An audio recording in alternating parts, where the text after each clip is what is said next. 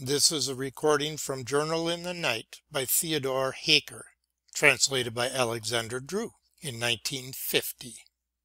This is entry number 452, written in 1940, page 125.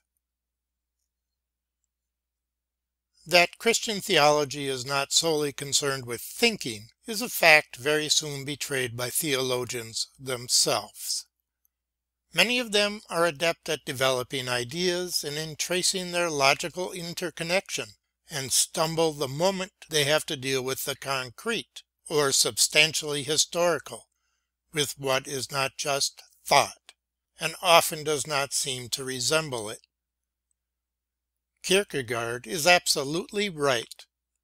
Reflection, recollection, and turning back to contemporaneity with Christ is a requirement of Christian thinking. And if that capacity is lacking, a man may be a thinker of genius where thoughts are concerned, but in the strict sense of the word he is not a Christian thinker.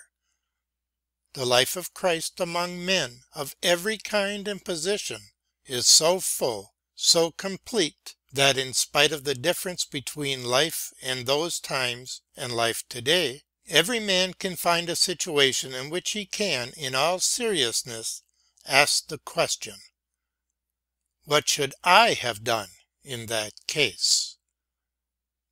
Naturally, this imaginary test should only be made with the help of grace. Otherwise he might despair, and that is certainly not the point. Thanks for listening.